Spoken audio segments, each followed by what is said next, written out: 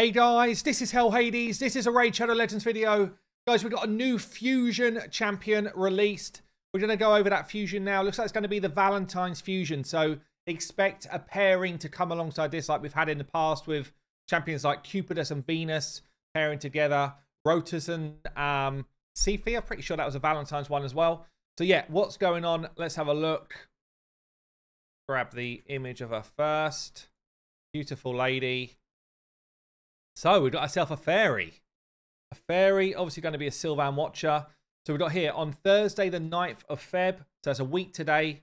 We're planning to launch a Fusion event for a new champion, OELLA. I've got to say, she could have just got a little bit more fabric, a little bit more leaf to cover up a bit more, you know? Unless it gets pretty warm where she is, she's going to be drafty. That's all I'm going to say. We've got here a legendary support magic affinity champion. OELLA will be a great champion for clearing PvE, especially Iron Twins and Hydra. We will see. And yeah, okay, let's have a look. Let's check her out. I like it when Raid do these graphics. It makes it much easier to kind of give you some vibes.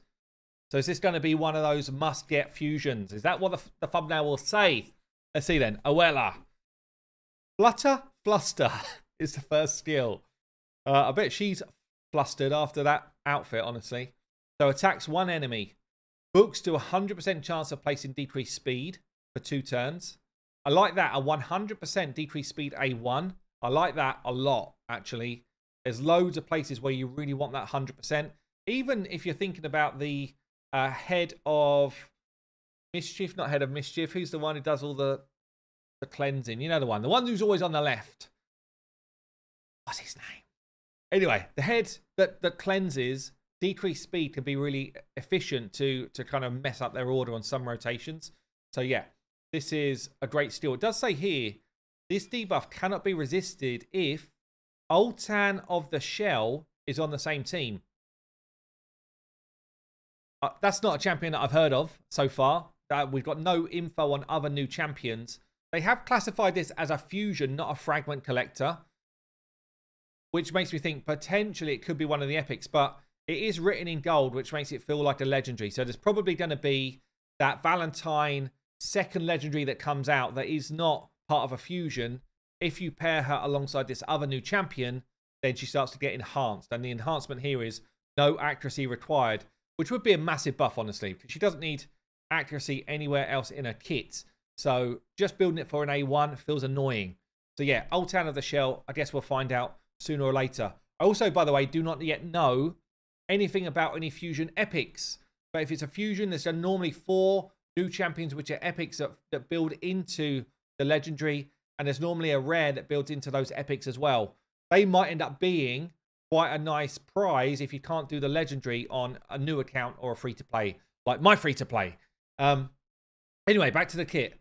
Hand of Spring heals all allies by 30% of their max HP. Increases the duration of all ally buffs by a turn. These skills are underrated.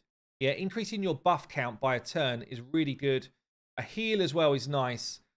Only thing I would have loved to have seen alongside it is actually a bit of shieldage as well. Because for a legendary support, shield actually tends to be almost better than healing, especially for stuff like clan boss. You want a bit of both, and I really would have loved to have seen some shieldage as well. But a decent level heal, 30%, but that's not going to be like a game changer in my opinion. We've then got a turn meter fill on the A3. This books to a 3 turn. Turn meter fill and increase resistance for 2 turns. So increased resistance starts to become reasonable, I guess, for Doom Tower areas, for things like, I guess the twins, if you're trying to build the comp as they meant for you to build the comp, and not just building like a geo thing. So yeah, it could be decent for there. Increased resistance probably has got its place as well in, you know, arena defensive comps with a turn meter fill as well potentially, but that's probably not the way the meta's gone right now. So I'm not sure she's really going to be used there. We've got a passive here, Untrammeled. I'm not sure what that word means, honestly. Whenever an ally loses 15% or more of their HP, places a heal, continuous heal. Places a 15% continuous heal for 2 turns on the ally and then instantly activates if Ultan's around. So take the hit, you receive the heal and pop it, so you get your HP back straight away if Ultan's around. Can occur only once per ally per turn. And then we've got resistance in dungeons by 75. My first impression is like an average legendary champion. That's my first impression. I like the A1. A turn meter feels always useful. With increased resistance, pretty niche use case, but not terrible. An okay heal. And if you've got Ultan of the Shell on the same team, kind of depends how good this champion is, because just these 2 enhancements doesn't make her suddenly insane. Yeah, it improves her kit, but she doesn't suddenly become insane. Okay healer. Okay support champion. Don't see her base stats and stuff yet, so we don't know if that's going to improve things. But ultimately, you know, if I compare her to Pythian or Helicath or, you know, some of those real game-changing legendaries, don't think this is it.